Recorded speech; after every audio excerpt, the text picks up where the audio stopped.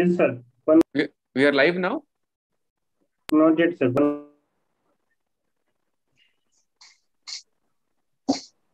Ankur, please speak clearly. We can't hear you.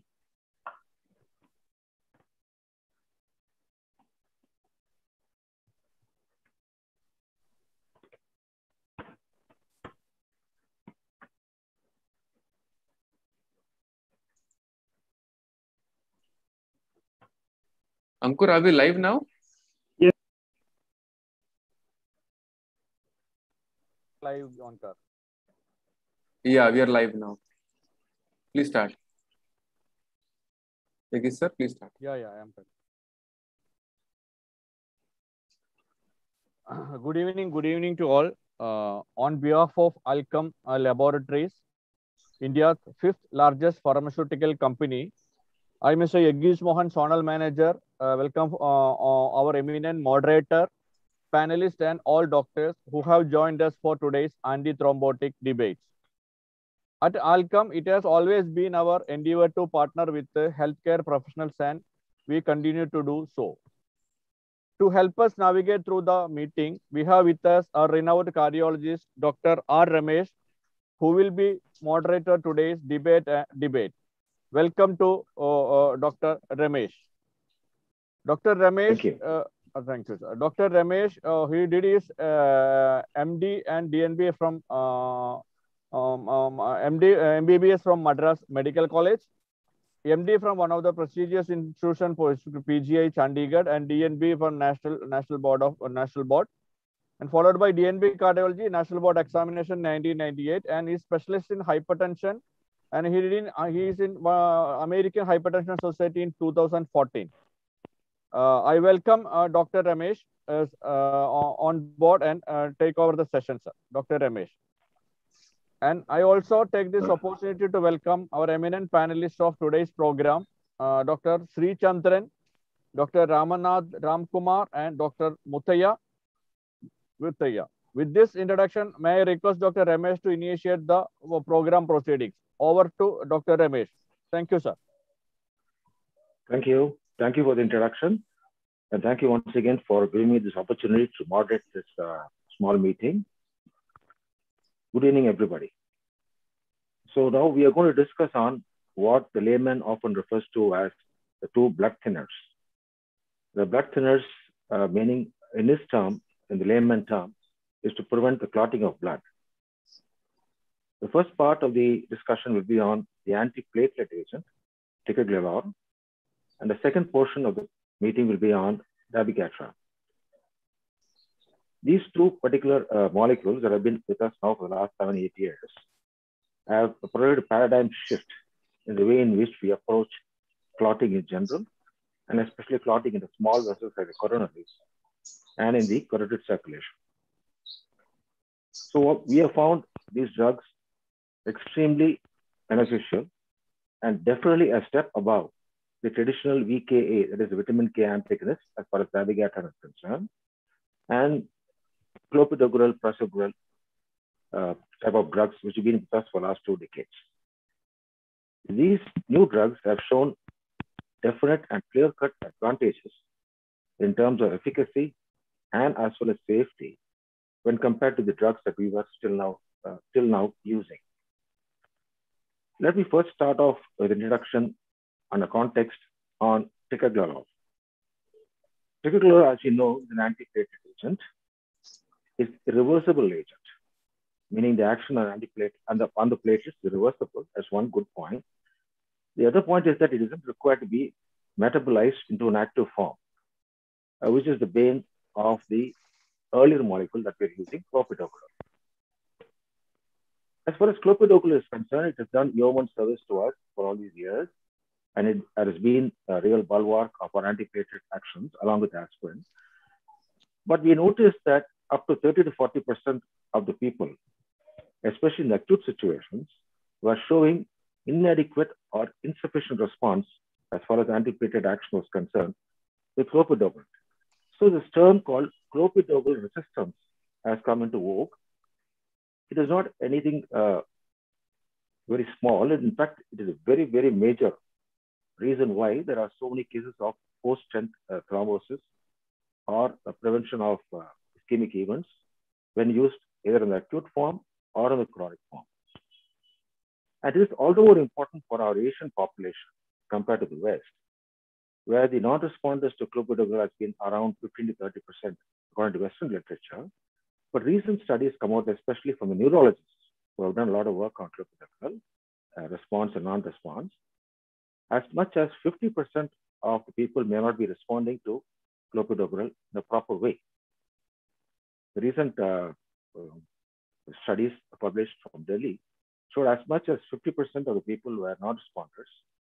And in clopidogrel, we divide into two groups, the intermediate metabolizers and the non-metabolizers of clopidogrel. We found that the response of the intermediate metabolizers were up to 50% in their study. And people who did not have any sort of response to clopidogrel were about 10%. So this is a very, very, very major problem, especially when we are dealing with PCI, an acute situation where we are delivering a stent. We require the action of not just aspirin, which by the way has about 3% non-responding population, which is manageable. But with clopidogrel, it goes as much as 30 to 50%. And this is a very important point of concern for all invasive cardiologists. The reason why the neurologists have stopped using clopidogrel as even chronic therapy in prevention of strokes is because of this clear point, that clopidogrel probably does not provide enough antiplatelet action, either in the immediate term or in the long term, in quite a significant proportion of our patients. The reasons for this are multifold, the four major reasons. One is the fact that drug is not given in adequate quantity and dosage. The second is probably has drug interactions with other drugs, for example, atorvastatin has interaction with clopidogrel action. The second point is the genetic influence. There's a lot of polymorphism in the gene, which is called a CYP2C19 gene, which is required to activate clopidogrel into the active form. There are three alleles of this gene, and it's actually a co-dominant gene. There are two genes which do this activation. So it's called autosomal and is inherited as an autosomal dominant trait. And we find that the polymorphism in this gene results in certain people not metabolizing clopidogrel to the active form effectively, as much as 50%. And some of them don't do it at all. There's about 10% of the population. So the polymorphisms in the gene also affect. Third thing is the individual variability.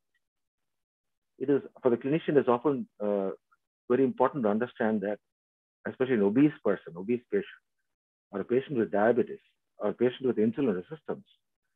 These are all people who do not respond to clopidogrel as effectively as a patient who is 70 or 80 kg. That's a very important point, especially when you have obese patients with PCI, you have to give at least 600 milligrams of clopidogrel. And even then, you may land up with instant thrombosis and so on. And lastly, there's also this fact that many people have already a heightened platelet responsiveness, even before they come to the table. And in those patients, of course, we are not giving adequate dose of clopidogrel. The third thing is that the clopidogrel acts through the CYP12, Y12 receptor. There's also a CYP Y1 receptor. So some of the agents, which is also promotes platelet aggregation and adhesion. And many of the, there are certain conditions, especially like, for example, a stressful state, where the catecholamines are in excess, where the CYP1 is used, and which is, of course, not affected by the clopidogrel. So these are some of the important points that one has to remember. But the moot point is that we are dealing with a drug which probably will not work in 1 out of 3 patients, especially in acute PCI setting. And it has also an inherited trait, this autosomal co-dominant trait. And the polymorphisms are a large in number.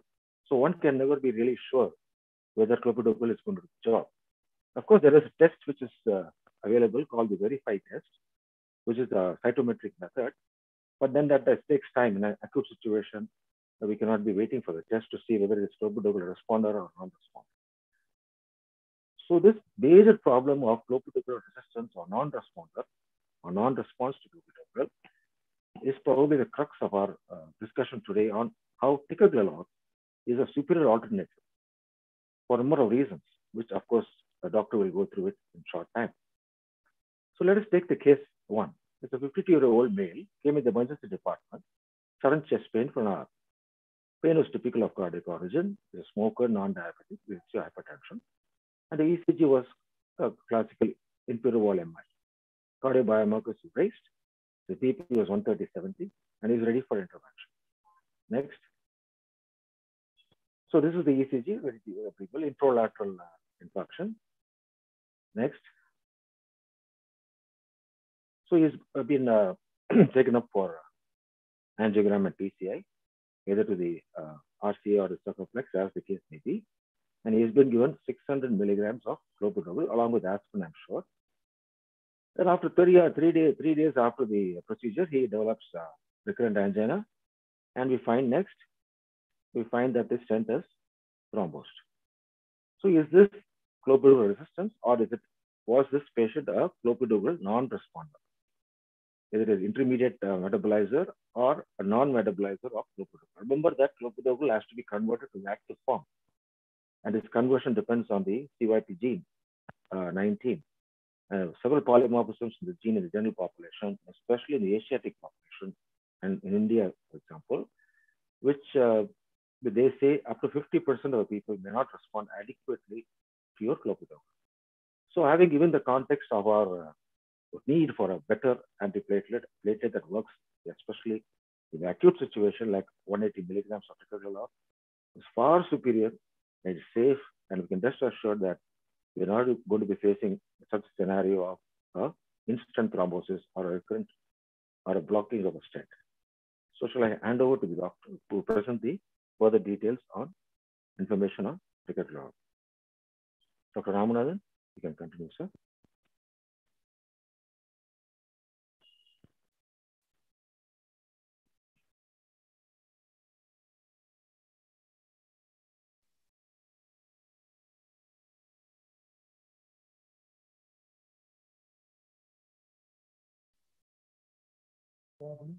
Can you hear me?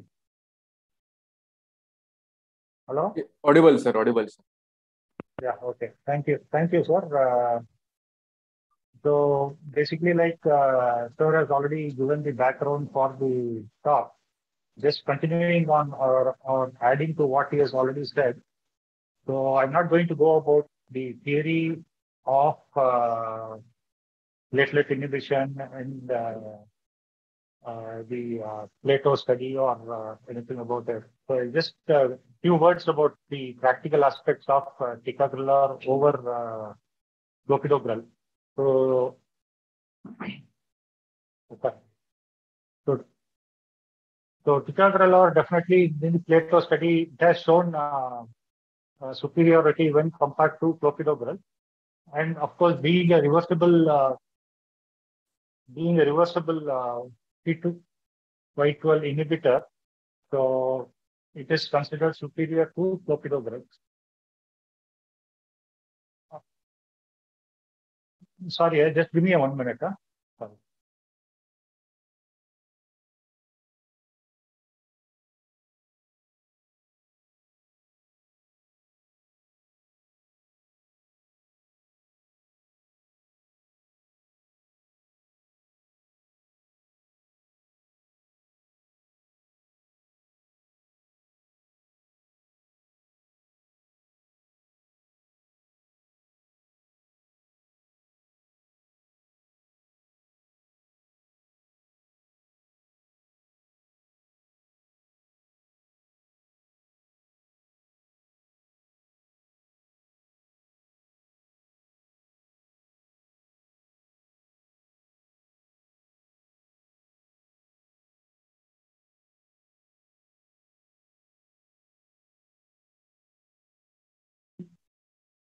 Yeah.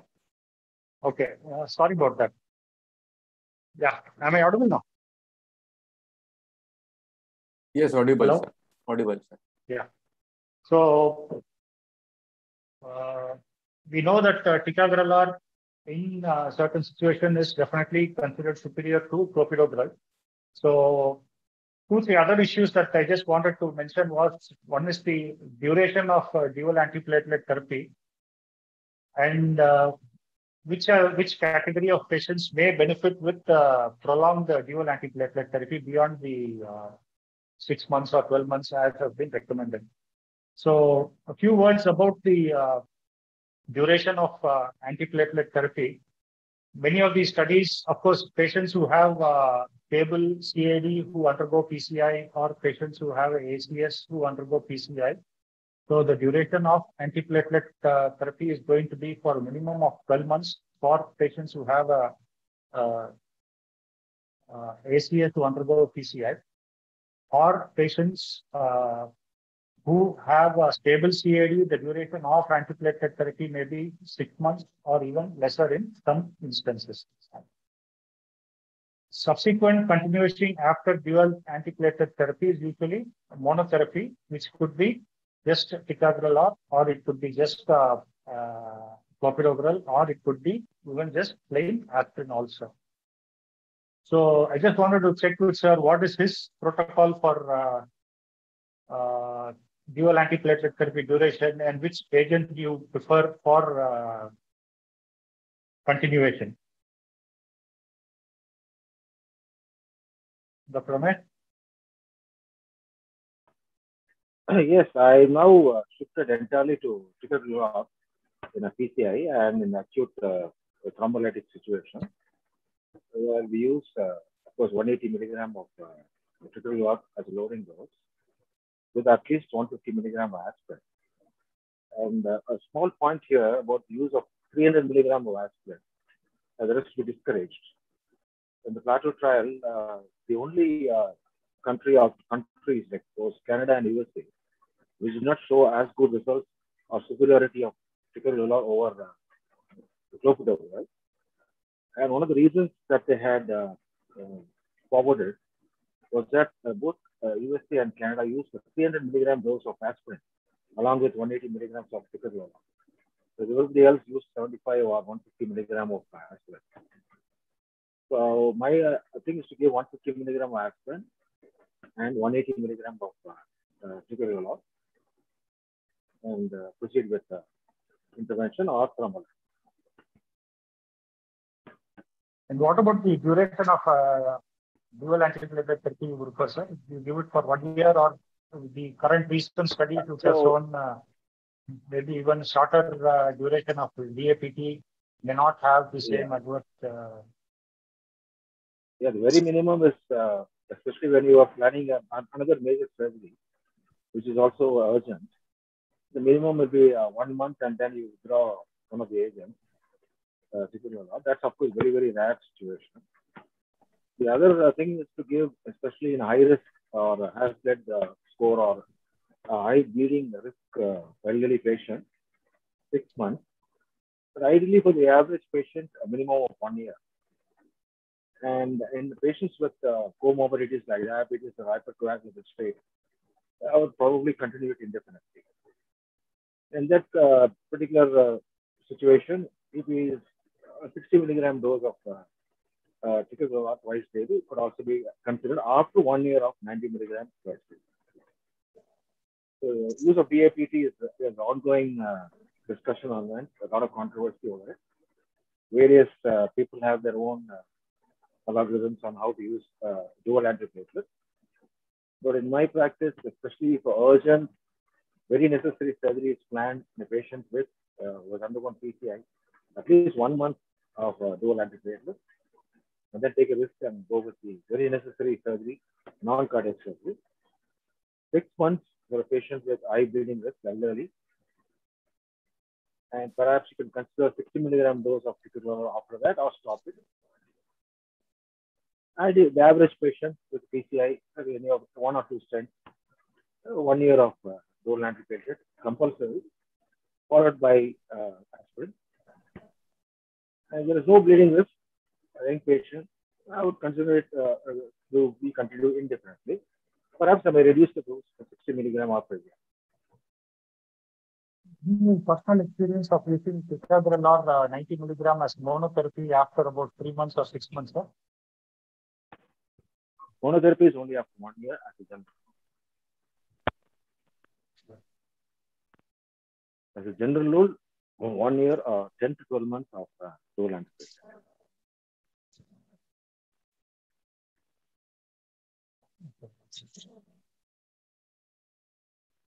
So do you routinely look for clopidogrel resistance before switching over to clopidogrel, or because of the cost of ticagrelor being much lesser now, do we routinely give only ticagrelor? Yeah, I think especially when you're dealing with a thrombolytic agent which costs 50,000 or dealing with stent which costs a lakh, it really doesn't matter in the acute situation. And in the chronic situation too, with, as you said, the prices have been slashed quite a bit, and I expect with the competition that prices to go on further. It may not make a big economic parameter is not a big consideration at all. Especially because, as I told, the concept of clopidogrel resistance, non-response to clopidogrel is so high, and the Chinese and the Asian population, it's as much as 50%. The response will be there, probably suboptimal. And even with a 600 milligram loading of clopidogrel, sometimes we'll end up with instant thrombosis. So it's safer to choose an agent, especially life and death situation. It's safer to go by an agent which is proven and ratified. And what about patients who may require some additional anticoagulation, patients with atrial fibrillation or those with prosthetic valves who undergo PCOS? Do you have any specific preference? Again, any specific preference? Yeah. Again, that is on a case-to-case basis. There are no fixed rules that we can just simply put on as a guideline. And in fact, the use of antiplatelets and antithrombotics in patients, especially elderly patients, is more an art than a science. And I would individualize the treatment to the particular patient. As a general rule, I will retain aspirin and probably go in for dabigatran or rivaroxaban in the majority of cases. And as long as the HAS-BLED score is not too high, I would probably continue DAPT for a year along with one of the antithrombotics. Anyways. As I said, this is a science, not a science, it is an art. And it's something which is really gives a lot of time for you to think properly in that particular patient, with that particular patient with CHA2DS2-VASc score and his HAS-BLED score, along with his requirements of antiplatelet for his, how many stents and whatever, is a bare stent or a coated stent, and whether he's diabetic or non-diabetic, hypercoagulable risk or a bleeding risk. So it has to be pretty well individualized, and most important is to keep them on follow-up and not to just those type of patients I would like to follow up myself rather than hand it over to the physician, because we are more aware of the dangers of they are not using or overusing these drugs. So as I said, it's an art rather than a science when you think about anticoagulation in these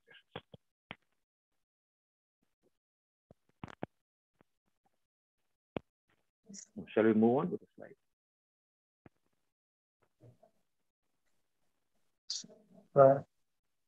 Just asking for the slide. So, Sir has already mentioned about the incidence of clopidogrel resistance. It varies from as low as 5 to maybe 20%, and in some series even much more.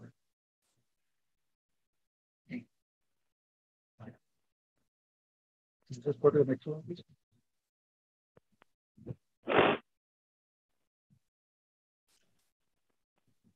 Next slide. So these are the international studies of clopidogrel resistance. Next slide, please.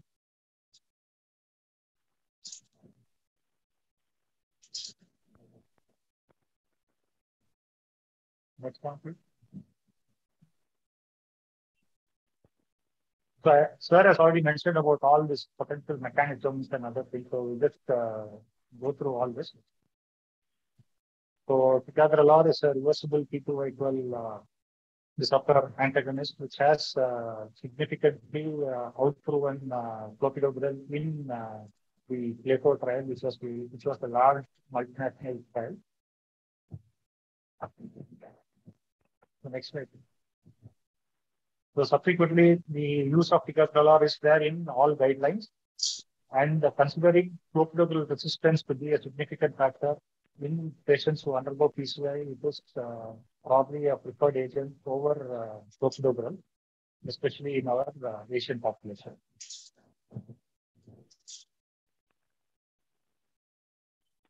So I'll just, you can just skip all this. So anything else that you would want to add, sir, or regarding ticagrelor or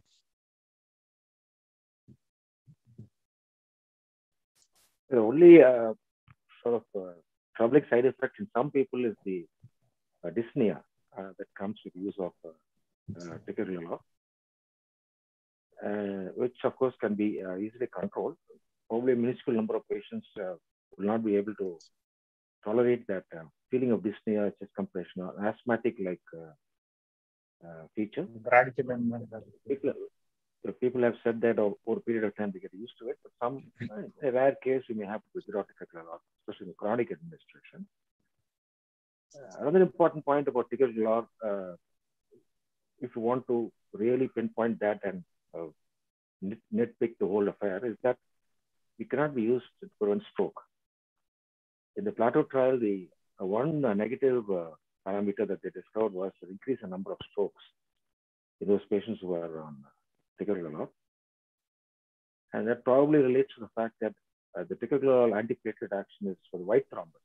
The white thrombus that forms is platelet rich and forms in the smaller vessels, the periphery or in the coronaries, as compared to the thrombin-rich red thrombus that forms in the carotids and the middle cerebral vessels, leading to CVAs, that is cerebrovascular accidents or strokes. So ticagrelor should not be used to by especially neurologists to prevent as a prophylaxis of DIAs or post-stroke treatment. These are about the only two slightly negative points about ticagrelor as far as and any personal use of non-PCI patients, just with ACS, high-risk ACS patients who do not undergo a PCI? Yes. Yeah, I would prefer ticagrelor as over clopidogrel because of this concept of resistance. Those trials that you mentioned about 20%, old ones, the recent one is as much as 50. And our Chinese colleagues are also confirmed that the non-responders, they were divided them into two groups, the intermediate and the total non-responders. The intermediate metabolizers are as much as half the population, definitely more than 30%. So every third patient you put on clopidogrel, you can't expect complete action, which is why the neurologists have stopped using clopidogrel for TIAs and for post-ischemic stroke. The treatment is never sure whether it, and in that regard also ticagrelor should not be used for neurologists. It's not a drug for neurologists. In that, just to digress a little bit, in that regard, now we have got this rivaroxaban, which is excellent in a small dose as antithrombotic agent for chronic ischemic heart disease, not acute, only chronic, as well as for post-DIA or post-RAND or post-stroke to prevent the next stroke. 2.5 milligram of rivaroxaban twice daily in the COMPASS trial. So this whole field is evolving, and I suppose as we proceed to discover further and further circumstances, clinically conditions and circumstances, we probably find a better and better use for ticagrelor, especially with peripheral artery disease. I don't think any major studies have been done on the use of ticagrelor at peripheral artery disease, claudication. So this field is evolving.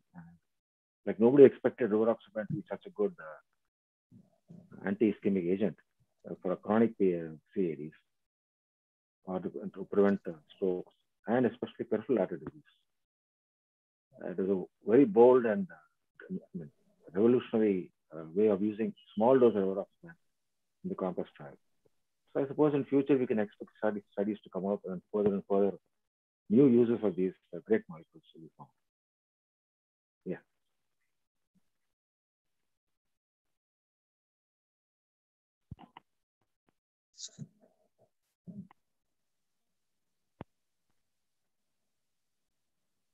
So if we can just go to the second part of the study, if you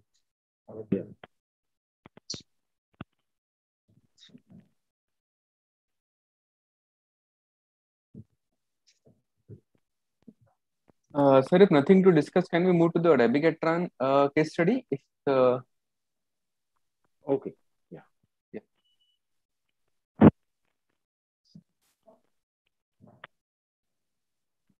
So let's move on to the next section of our discussion on dabigatran, which is the first MOAC to come to the market and revolutionize the treatment of prevention of strokes in non-valvular atrial fibrillation, as well as another important condition that I have to emphasize is prevention of recurrent pulmonary embolism, especially in the so-called unprovoked pulmonary embolism population, which is quite significant. I mean, several cases of especially youngsters, 30s and 40s, presenting with unexplained dyspnea, clear lung fields, and the echo showing a right heart enlargement. And of course, when we do a CT scan, perfusion scan, we find that there are. Hello. So these two major indications one has to keep in mind. One, of course, most important is non-valvular atrial fibrillation to prevent strokes. And the second is, of course, in these unprovoked pulmonary embolism patients who have to be on NOAC lifelong. Because otherwise you'll end up with what is called a CETP, or chronic embolic pulmonary hypertension, CETP. So these two major indications are there. Now let us discuss this second case. 69-year-old man presented with hypertension. And on the examination, it is found to have atrial fibrillation on warfarin, but not taking warfarin regularly. He's hypertensive and diabetic for a long time. He's also an antiplatelet aspirin for history of IHD and history of stroke. His renal hepatic function is normal. He has not been maintaining a proper in-range value of INR over the last several months. He has LV dysfunction, but normal valves, no vegetations of thrombi, and he has minimal bilateral clog. His present INR is 1.6, which is suboptimal. What is it? So he is at a risk of recurrent stroke, definitely. Probably more ischemia than bleeding. INR fluctuation results in more possibility of a clot and a thrombus and a stroke. So, and we cannot expect him to, in future also, maintain his warfarin dosages adjusted every month to keep the INR between 2 and 3. So in this case, shall we shift into NOAC where we don't have to do this monitoring? And in the NOAC, we have the 4 drugs available, 3 of them available in India: dabigatran, rivaroxaban, apixaban, endoxaban, which comes soon, I suppose. In that case, we have to consider 2 points. One, how effective or how efficacious will the NOAC be when compared to warfarin? And what is the bleeding risk? Because that's the more important thing to consider. And not just bleeding risk overall, but bleeding risk in special populations like the elderly. Most AF patients are very elderly, frail. And therefore, do we have a proper antidote? I think both now dabigatran and rivaroxaban, there are antidotes available, very, very costly. But the interesting point is that in the national registry, there were about dabigatran was antagonized only about 2 or 3 times, even though the company had promised to give free. So the necessity for an antidote is not so great. And of course, patient compliance will be very much more improved if the patient has to just pop a pill and not run to the lab every month. So when you compare, warfarin is still the gold standard.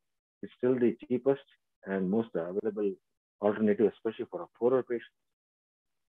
But one has to consider the fact that yes, warfarin is what 64% better than placebo in preventing strokes, and it's 32%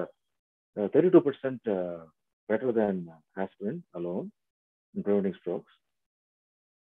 The important point here is that they did a trial where warfarin was used like this patient in a fluctuating manner, or in a group of patients where the INR was maintained strictly between 2 and 3. The time spent in the therapeutic window of warfarin was strictly monitored. So dose adjusted regimen that the patient was supposed to meet every month and get his PT done, prothrombin test done, and they are just by adopting a strict vigil over the dosage of warfarin or Coumadin every month, changing it up and down depending on the INR reports, produced a 64% improvement in prevention of strokes. And also, of course, we know that double antiplatelets were tried to prevent stroke and failed miserably.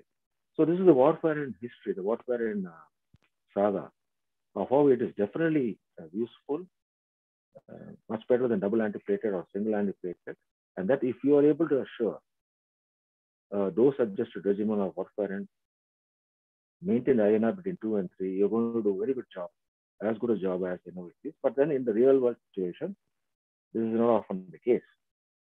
So ultimately, when a trial was considered comparing warfarin with dabigatran was shown to be superior, 30% superior to warfarin in the prevention of stroke. That's the this is the basic facts about things. Among the NOACs, dabigatran stands out as the most efficacious, the most effective, the best drug which you can rely upon. There are some special situations where you probably prefer apixaban, especially if the patient has gastric distress. An important point about gastric distress, dyspepsia with dabigatran is because of use of tartaric acid in the formulation. That's the drug solubility and drug integrity is dependent on use of an additional add-on tartaric acid, and that can produce dyspepsia, which is actually quite common when you start patients on dabigatran. In which case, you shift to apixaban, and apixaban has the best bleeding risk results, least bleeding amongst the NOACs. So we would prefer apixaban for patients who are at high risk of bleed or have gastrointestinal symptoms. But overall, if you compare the 4 drugs, dabigatran stands out to be the most efficacious because its action is the direct anti-thrombin agent, whereas other things act through factor Xa. Again, the more number of steps you have in any particular drug action, the less efficacious they're going to be. In that way, dabigatran is superior to the other NOACs, except in certain situations, like, for example, renal dysfunction. That's another important thing where rivaroxaban scores over the others because it's hepatic metabolism. It's secreted mainly to the liver. As far as bleeding risks are concerned, they're about equal, except apixaban is probably a little safer than the other NOACs. The important point about dabigatran also is this dilemma of 150 milligram versus 110 milligram. I would like people to comment on that. Because once you reduce the dosage to 150 to 110, you lose out a lot on all the positive features of dabigatran compared to the other NOACs. It still does a good job. But the distinct advantage over the other NOACs is gone when you reduce it to 110. Of course, by 110, you're going to save a lot of patients from bleeding. But important point is, even with 150 milligrams, dangerous bleeds are not so many, especially intracranial bleeds, intraretinal bleeds, spinal bleeds, etc. Are less with dabigatran. Overall bleeding, GI tract, urinary tract, ecchymosis, of course, will be more than the other NOACs, but serious, life-threatening, or potentially disastrous bleeds inside the cranium are going to be less with dabigatran. So again, this becomes more art than science. As I told earlier, when discussing dual antiplatelets, it has to be patient individualized. And of course, cost factor has now become a big consideration with a lot of companies promoting rivaroxaban in a very economical way. So it becomes an art for the clinician to, but remember, overall, dabigatran is the best NOAC that we have. So somebody can present the slides about dabigatran.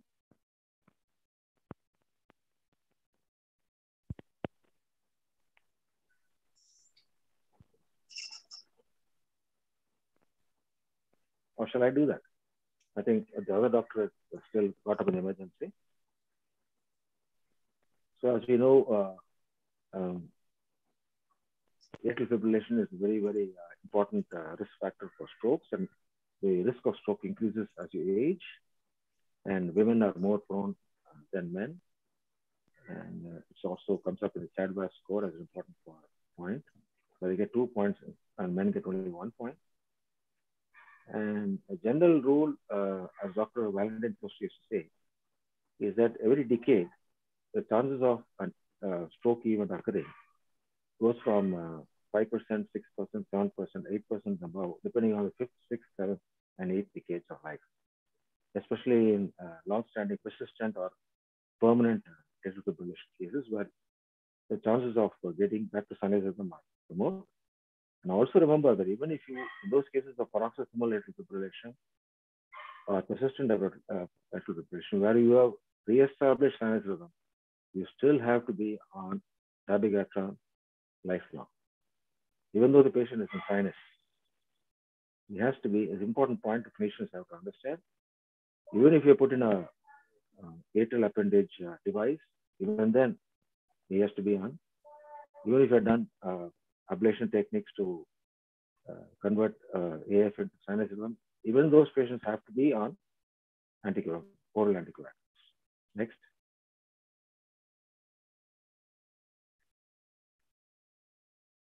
So these are the various categories of atrial fibrillation. Everybody is familiar with that: paroxysmal, persistent, long-standing, persistent, and permanent. Next. So 5-fold increase in stroke risk. 3 million people worldwide suffer strokes due to AF. And the cardioembolic stroke, 30-day mortality of 25%.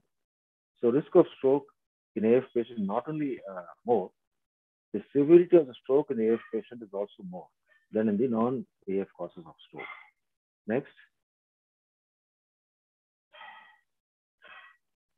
Yeah. Stroke is also more likely to be fatal in patients with atrial fibrillation. P-value of 0.48. Next.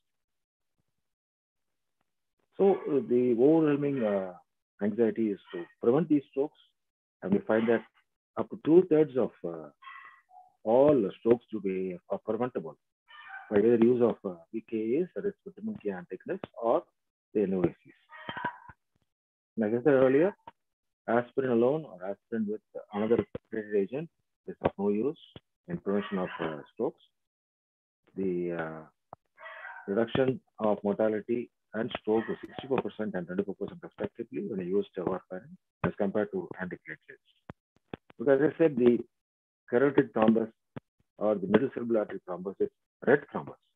It's rich in thrombin and much less platelets. Whereas the coronary thrombus or thrombus in the smaller peripheral vessels is more platelet rich and referred to as the white thrombus, and this is red thrombus. So the white thrombus is platelet rich. So any intervention reducing the activity of platelets, with a reduction in the numbers or the activity especially, will have benefit. But in a red thrombus, where the coagulation is towards more production of thrombin and then fibrinogen and fibrin, the antiplatelet activity reduction doesn't work. Next. So as I said earlier, we know that the use of VKAs is fraught with several disadvantages, and compliance is one of the major things that one has to take into consideration, even though it's a cheap drug, and that's what we use in our poorer patients or general hospitals and so on. And we run into a lot of problems, not only with strokes occurring, but also with bleeding occurring. Many patients come with a bleed, and sometimes the disastrous bleed requiring transfusions and surgery and so on and so forth. Next. So the two scores that one has to keep in mind, any clinician treating these patients, is the CHADS score and the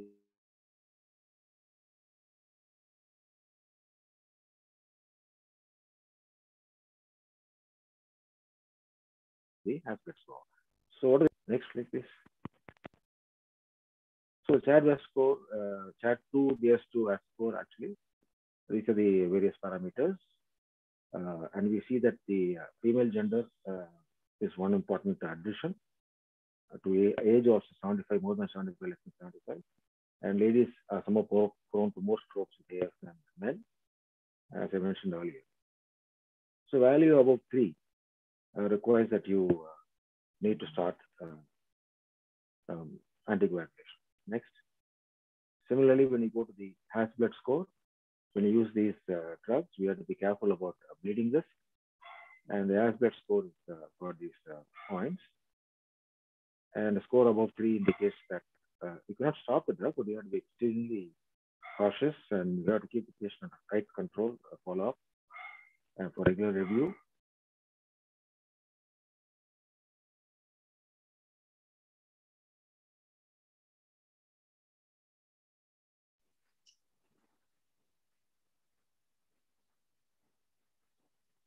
Hello?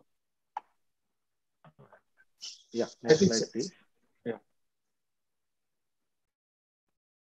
So EEC guidelines are as follows. Next. So you get a flow chart of how to decide on what to use.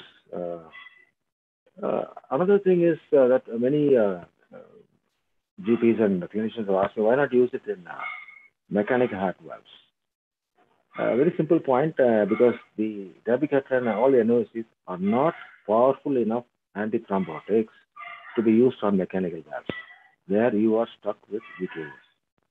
So in one way it is good because the NOACs are not so powerful, so much so that they're not powerful enough to prevent a clot forming in a foreign object, like a metal valve in the mitral aortic position or wherever. But at the same time, that also means that the bleeding that they're going to cause, either because of overdosage or inappropriate dosage or whatever, is not going to be as catastrophic as happens with overdosage of Coumadin or warfarin. The reason why we don't recommend, and we also mention always non-valvular atrial fibrillation, is because the NOACs are not powerful enough to be used on mechanical valves or in valvular heart conditions. So identify low risk patient, the low stroke risk, you don't give them anything. If the CHAT score is increased, then we have to put them on, and also address all the modifiable bleeding risk factors using the Hasbled score. Be prepared to follow up a patient with a high Hasbled score more properly than otherwise. And then we find that oral anticoagulation is a class 1A recommendation, especially in a female. And NOACs are, as I said earlier, superior to VKA for several reasons, right from compliance to the side effects and efficacy.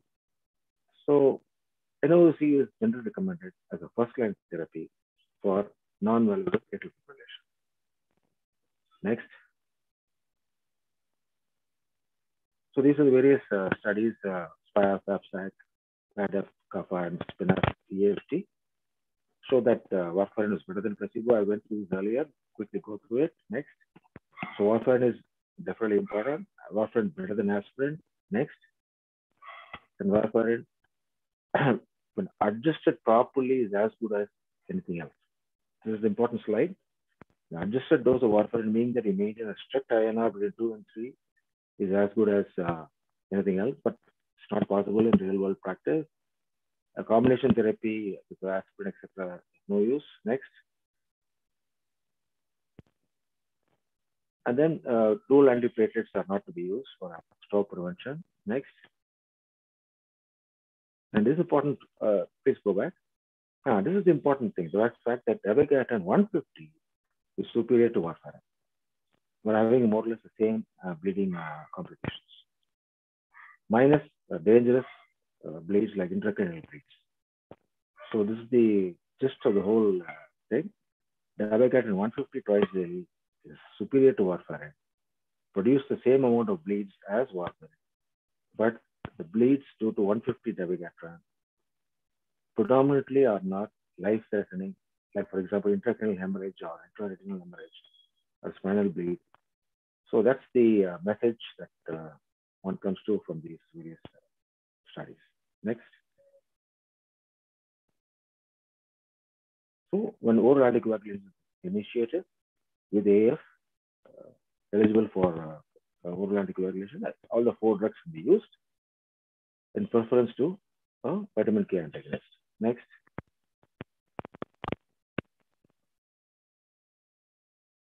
Next. So these are the limitations we said: food interaction, drug interaction, adjustment, routine coagulation monitoring, slower onset of action, a very narrow therapeutic range of 2 to 3. Next. So among the NOACs, which is better? So these are the various important studies. We rely for dabigatran, Rocket for Rivaroxaban, Aristotle for apixaban. These are 3 things available with us. And as I said earlier, dabigatran is a direct mode of action on thrombin, whereas the other two activate factor 10 to 10A. And dosage form, rivaroxaban is the only drug that can be given once daily. It's a very important compliance factor. Next. And we find that as far as the renal function is concerned, rivaroxaban is preferable. Next.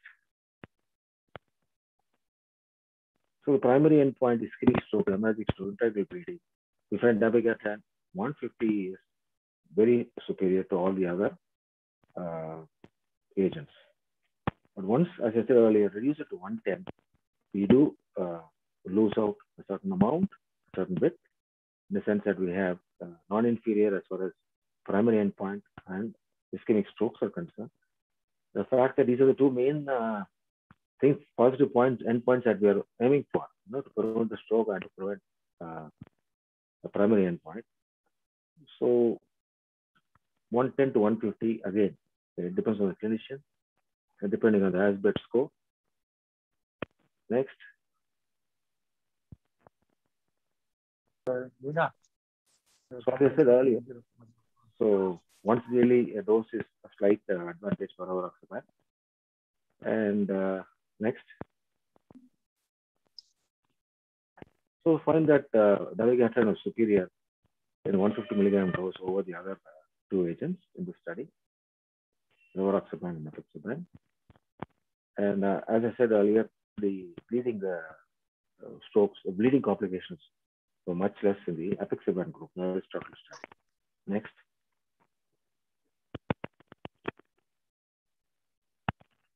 So GA bleed, as I said earlier, dyspepsia and GA bleed, more with dabigatran because of the use of tartaric acid as the experience.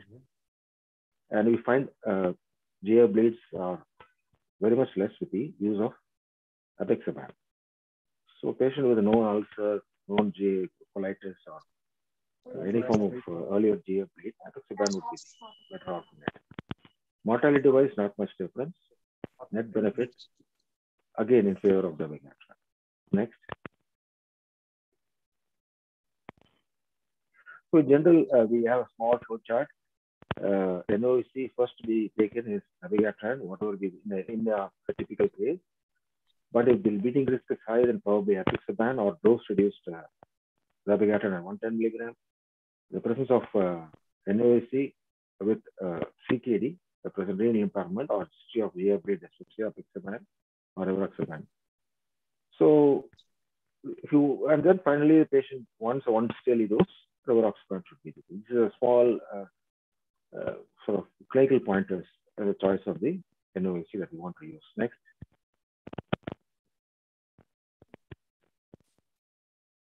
More or less the same thing is repeated again. Only here they have. Next. Next.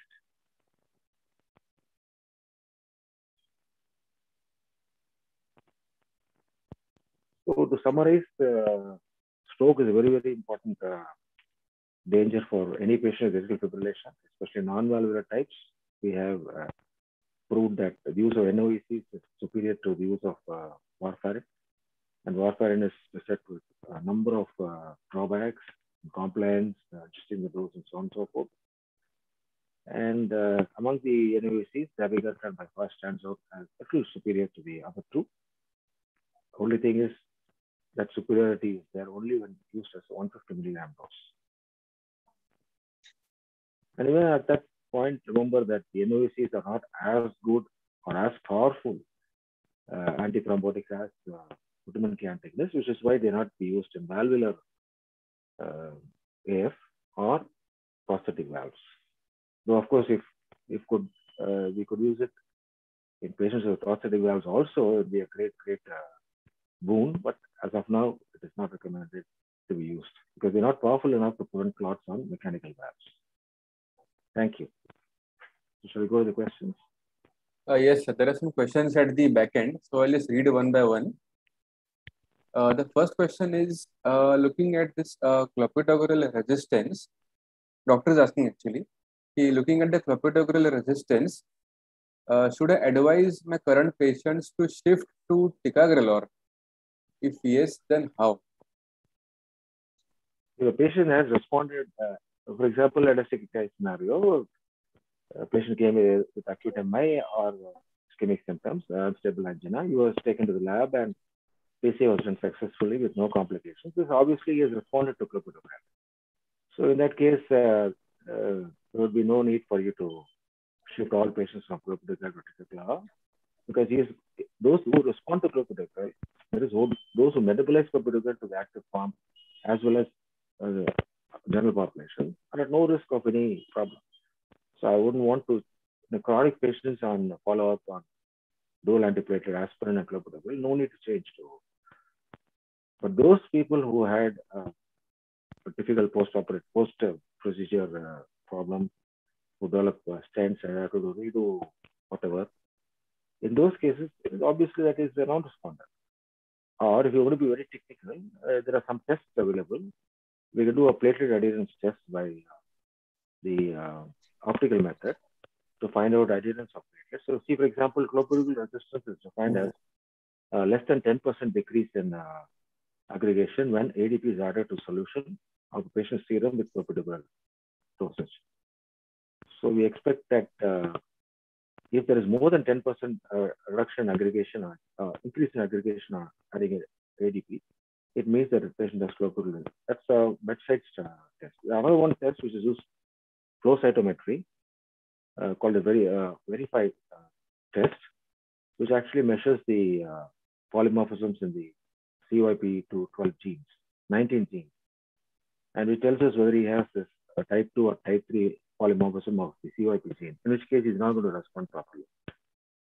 So if you're being very technical, you can do these expensive tests and prove the patient is a responder or non-responder, in which case ticagrelor should be used.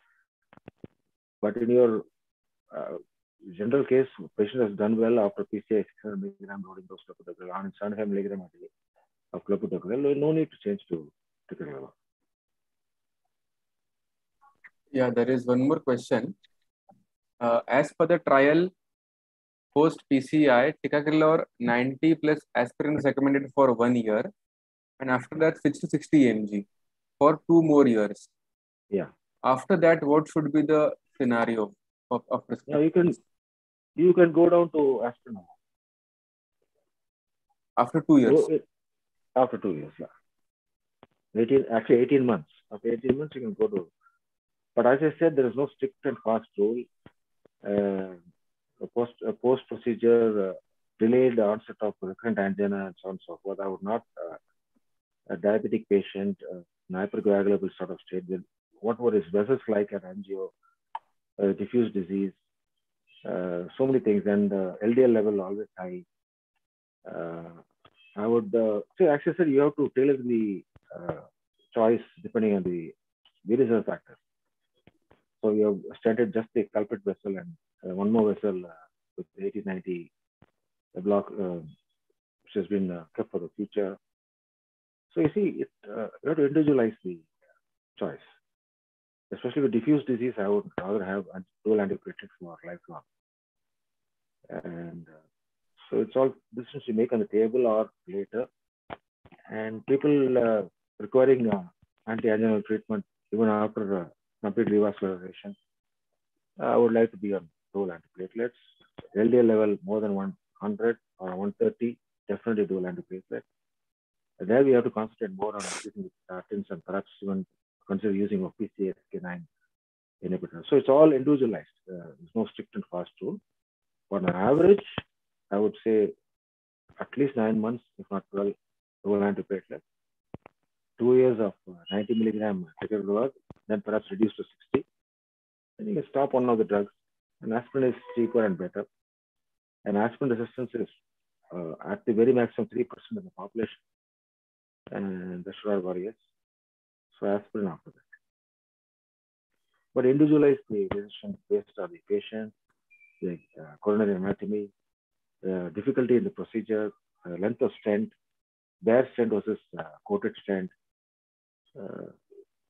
It's up to the interventionist to make the choice. Yeah, there's one more question, sir. The question is that next year, this apixaban is going off patent. So many Indian companies might launch their Indian version of apixaban. So what would be the drug of choice in case of anticoagulants, dabigatran, rivaroxaban, or apixaban in stroke prevention? Generally, all three are as efficacious as each other, with probably a slight edge for the 150 milligram dose of dabigatran. I presented a slide which showed how certain situations, like for example, ring insufficiency, rivaroxaban is better, or presence of GI symptoms, dyspepsia with dabigatran, change over to apixaban. A single daily dose compliance problem, one patient wants only once daily dose, and rivaroxaban.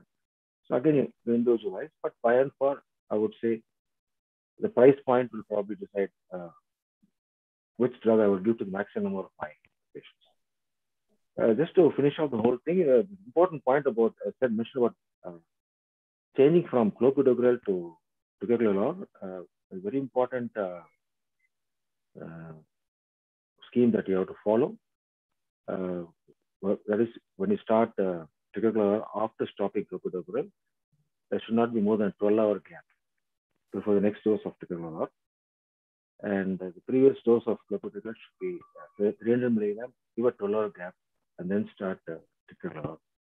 That's a very important point.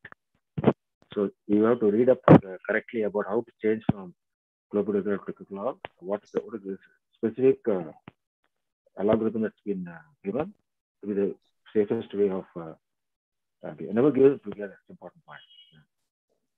You can look it up very clearly given in various patients and various situations.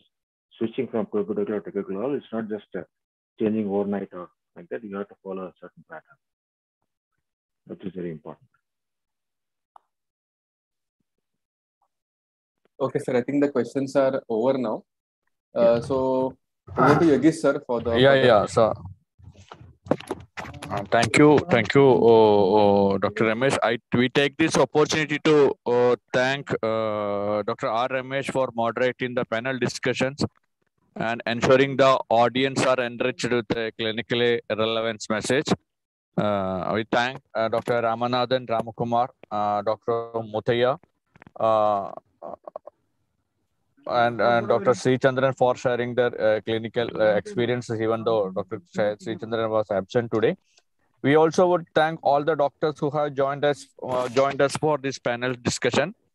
We at Allcome Laboratories will continue to serve doctors and the patients by making our products available, especially for our Dabiclot, Dabigatran, Ticavic, Ticagrelor, and Tisat, Telmisartan. I once again thank all of you, Dr. Ramesh, Dr. Muthaiya, and Dr. Ramanathan Ramakumar. Once again, thanking from our side. Signing off, Yogesh Mohan. Thank you. Thank you. Thank you, sir.